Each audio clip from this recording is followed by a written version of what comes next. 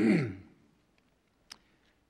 the book of Job, we read where the Lord spoke to Job and said, "Gird up now thy loins like a man, for I will demand of thee, and answer thou me. Where wast thou when I laid the foundations of the earth? Declare it, if thou hast understanding. Who laid the measures thereof, if thou knowest? Or who stretched the line upon it? Whereupon are the foundations thereof fastened? Or who laid the cornerstones thereof? When the morning stars sang together, and all the sons of God shouted for joy." This bit of Scripture, we believe, alludes to our pre-existence with God, when we, in His presence, rejoiced at His announcing to us, His children, the plan of the creation of the earth on which the human race would dwell. Pardon me. We believe that as the plan was presented, we agreed to it and received the privilege of progressing in our eternal existence. William Wordsworth must have given a great deal of thought to the mystery of life when he was inspired to write his Ode on Intimations of Immortality, in which he says, "Our birth is but a sleep and a forgetting. The soul that rises with us, our life's star, hath had elsewhere its setting, and cometh from afar, not in entire forgetfulness, and not in utter nakedness, but trailing clouds of glory do we come from God, who is our home. Heaven lies about us in our infancy. Shades of the prison house begin to close upon the growing boy. But he beholds the light, and whence it flows, he sees in it his joy. The youth, who daily farther from the east must travel, still is nature's priest, and by the vision splendid is on his way attended. At length the man perceives it die away, and fade into the common light of day. Earth fills her lap with pleasures of her own. Yearnings she hath in her own natural kind, and even with something of a mother mind, and no unworthy aim, the homely nurse doth all she can to make her foster child, her inmate man, forget the glories he hath known, and that imperial palace whence he came." Henry Ward Beecher has said, "God asks no man whether he will accept life. That is not his choice. You must take it. The only choice is how." Parenthetically, I would say we did make the choice to come to earth. God does not force his children. The choice we are now concerned with is how are we going to live our lives? We have the agency to make that choice as we react to the conditions in which we find ourselves during our lifespan. We must make choices as we are surrounded by the elements and resources of the earth, as well as by the people with whom we associate. From the words of the prophets to the words of the atheists, the question is, how will we emerge? Will we rise or fall? Will we fulfill our life's purpose, or will it be wasted? In accepting life, we must relate to the world as it is, to the struggle between good and evil. There are, of course, some who would have us believe that there is no such thing as good or evil. But this philosophy runs counter to the natural laws of opposites that exist, such as heat and cold, light and dark, gravitation and vacuum, and many others. We need to use our eyes that we may see, our ears that we may hear, our mind that we may be able to think and make our own decisions as we sift out the chaff of all that we see and hear, so that we may know the truth of that which we feel in our hearts as it is affirmed by the Holy Spirit. Faith in God is a prerequisite to the influence of the Holy Spirit. To have a belief in God is the foundation of a full and happy life. Without this belief, life can be wasted. Evidence of God's existence spreads throughout the universe. Abraham Lincoln said, "I can see how it might be possible for a man to look down upon the earth and be an atheist, but I cannot conceive how he could look up at the heavens and say, 'There is no God.'" I believe I know what Lincoln meant when he made that statement. Some years ago, I accepted an invitation to a fathers and sons outing, where the participants spent an arduous but interesting day mounted on horses on a trip to Bloomington Lake in the mountains of Bear Lake County, Idaho. Late at night, after the campfires had all burned out and everyone had settled down under the open heavens, I lay on my back gazing overhead. It was a moonless night, and I have never seen such a beautiful sight. The heavens were alive with the brightness of stars and planets. How small I felt in comparison to that vast universe. A sense of appreciation came over me as I thought of God's glory, of his handiwork, the earth, the heavens, all created for one purpose, his children, mankind. That experience has remained with me. I was overwhelmed by the magnitude of it. It calls to mind an incident I read which tells of the naturalist William Beebe, who made a visit to another naturalist whose name was Theodore Roosevelt. In describing the visit, William Beebe said that each evening after a talk in Roosevelt's home at Sagamore Hill, the two men would go out on the lawn and gaze up at the sky to see who could first detect that faint spot of light mist beyond the lower left-hand corner of the great square of Pegasus. Then one or the other would recite, "That is the spiral galaxy of Andromeda. It is as large as our Milky Way. It is one of 100 million galaxies. It is 750,000 light years away. It consists of 100 billion suns, each larger than our sun." After an interval, Beebe reports Mr. Roosevelt would grin at him and say, "Now I think we are small enough. Let's go to bed."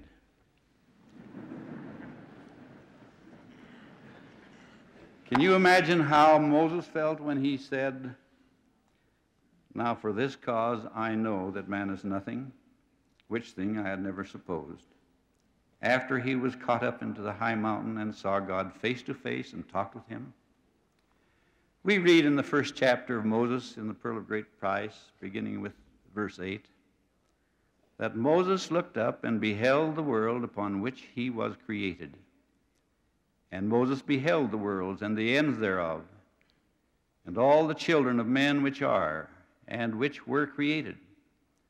Of the same he greatly marveled and wondered. And then Satan appeared and tempted Moses and commanded in a loud voice, "I am the only begotten Son, worship me." And Moses began to fear exceedingly, and he saw the bitterness of hell.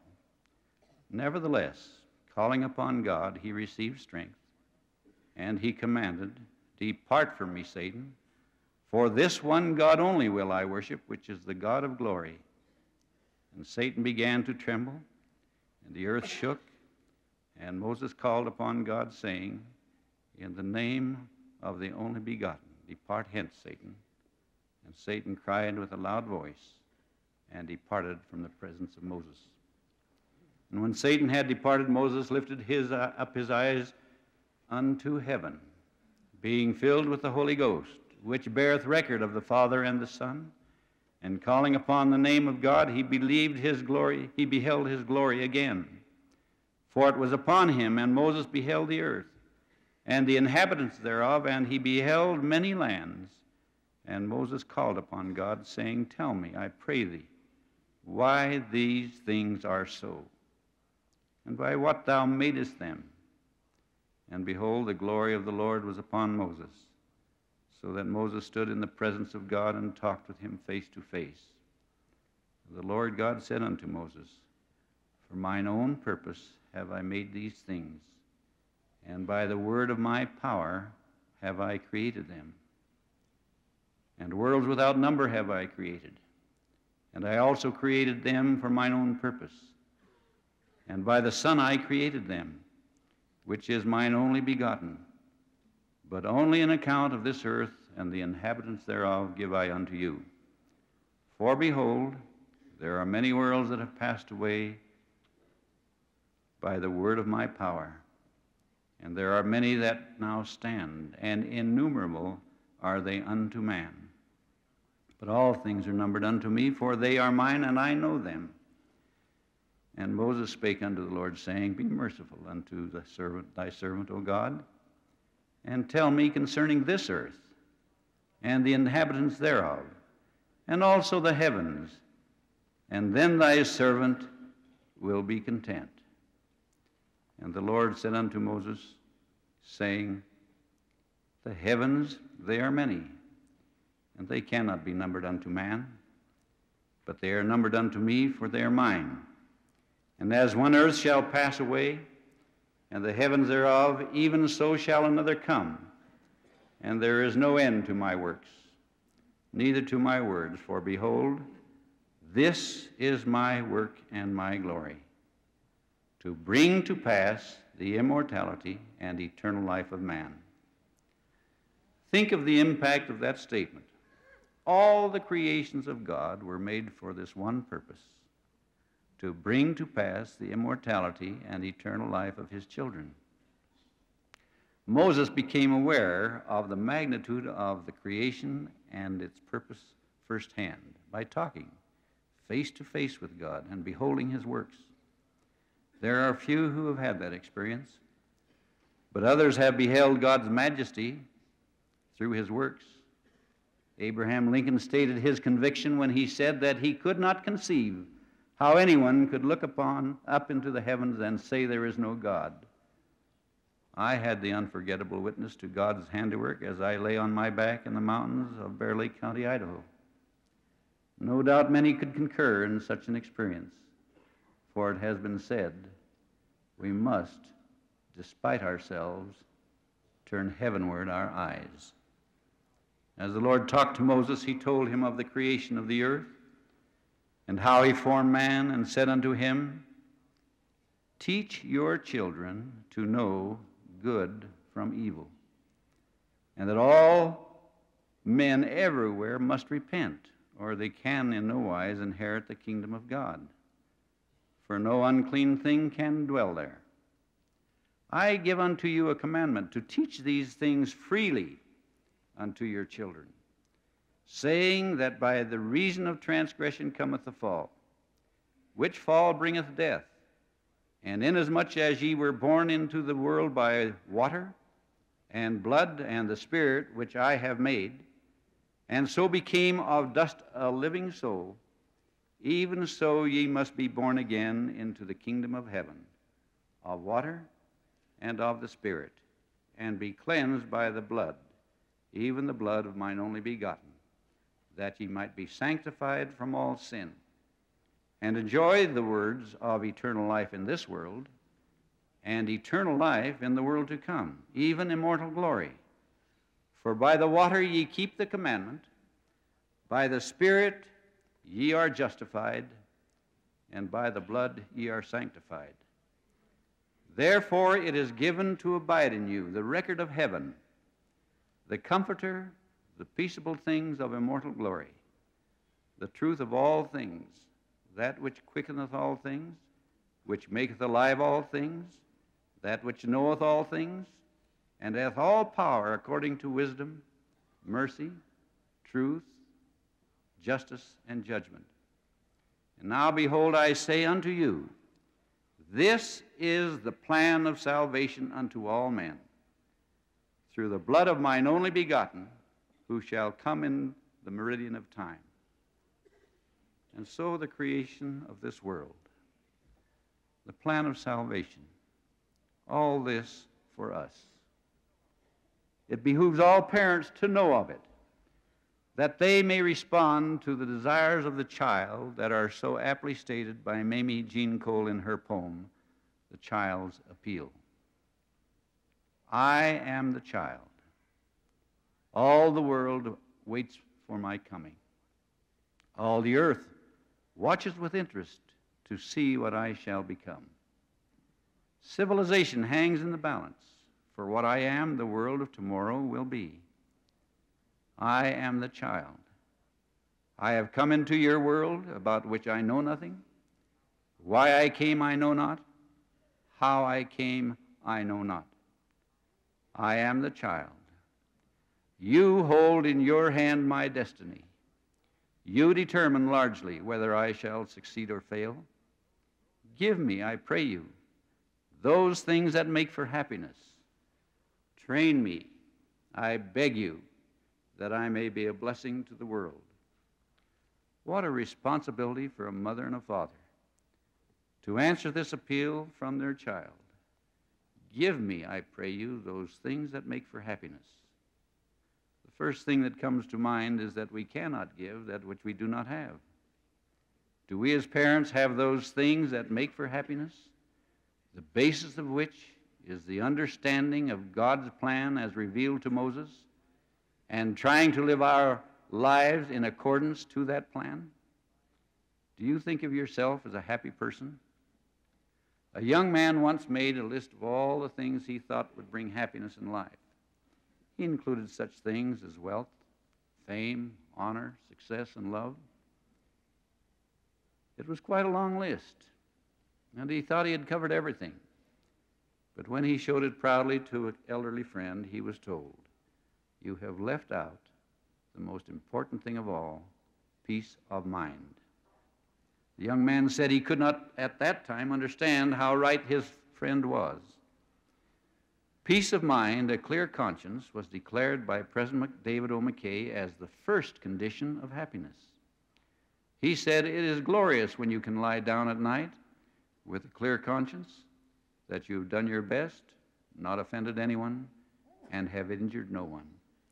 These and countless other virtues and conditions are all wrapped up in the gospel of Jesus Christ and his quote. Some other conditions that make for happiness are the ability to follow that which you know to be true, to control your appetites and passions, to be able to make your own decisions, to feel no envy of another, to be able to commune with God in prayer, and to be free from bonds and master of yourself. The second appeal of the child to his parents, train me to be a blessing to the world, is companion to happiness. For it calls for action by the individual in an expression of service, of losing oneself in helping our fellow man. You've heard the statement that each of us is either a part of the problem or a part of the answer, with the understanding that this world is beset with problems. If you are part of the answer, then you are a blessing to the world and can train your children to follow in your footsteps. Those who are a blessing to the world will try to do these things. Lend a helping hand. Refrain from infringing upon the rights of others. Obey God's laws and the laws of the land. Stand up for the right and fight against evil. Share the truth with others, remembering well that the greatest gift of God is his plan of salvation. May we guide our lives and those of our children in this direction. I pray humbly in the name of Jesus Christ. Amen.